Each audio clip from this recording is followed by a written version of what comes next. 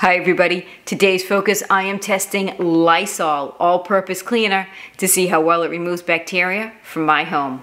So almost a year ago, maybe even more than a year ago, I created an Amazon wish list of products that I wanted to test for this channel. And one of the products I put on it was the Lysol all-purpose cleaner.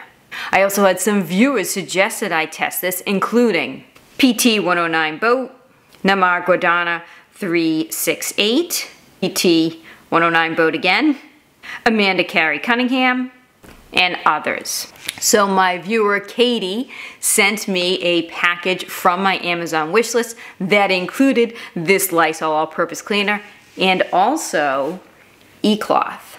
But today I'm going to be focusing on testing the Lysol all-purpose cleaner. So in order to test how well this Lysol all-purpose cleaner removes bacteria in my home, what I'm going to do is take a Petri dish just like this guy here, and I'm going to label it A, B, and C. I'm going to take some sterile swabs, and I'm going to swab various areas around my home, including my kitchen sink drain, bathroom sink, and toilet rim.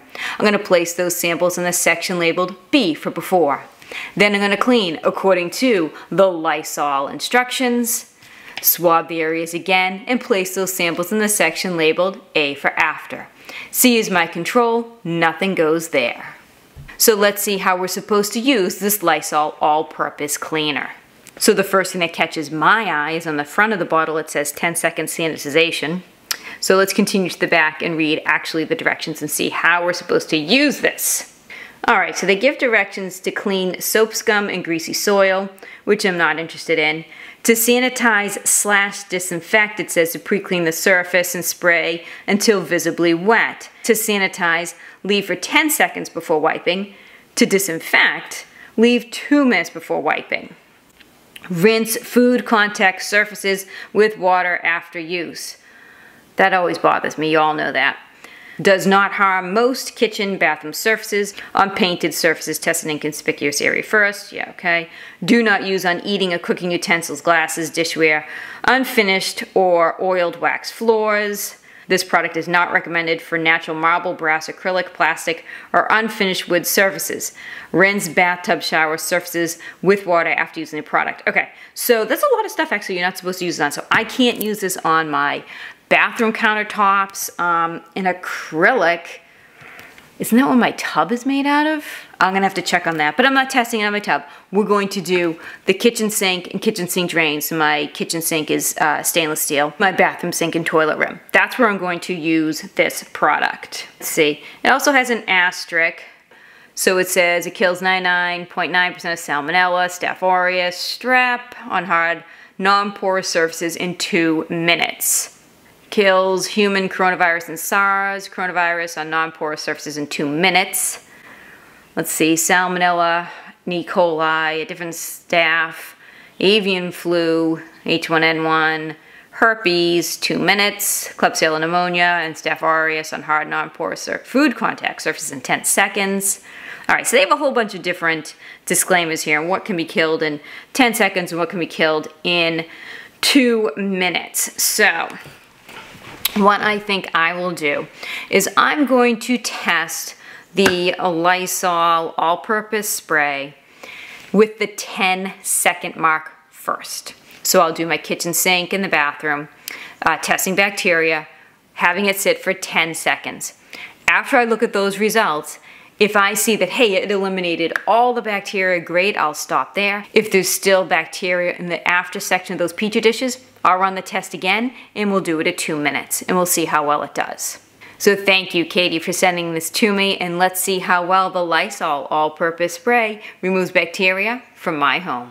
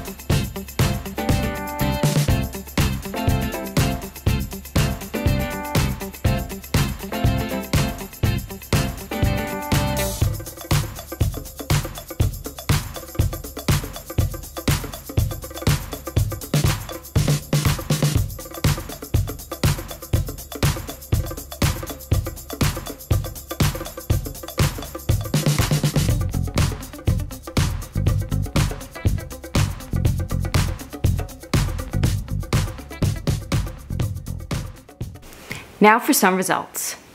The kitchen sink. In the before section we can see a lot of bacteria, and in the after section there's no bacterial growth at all. So the Lysol all-purpose cleaner did an excellent job of removing the bacteria from my kitchen sink. The kitchen sink drain. In the before section we can see a lot of bacteria there. That's a great sampling of bacteria. And in the after section, no bacterial growth at all.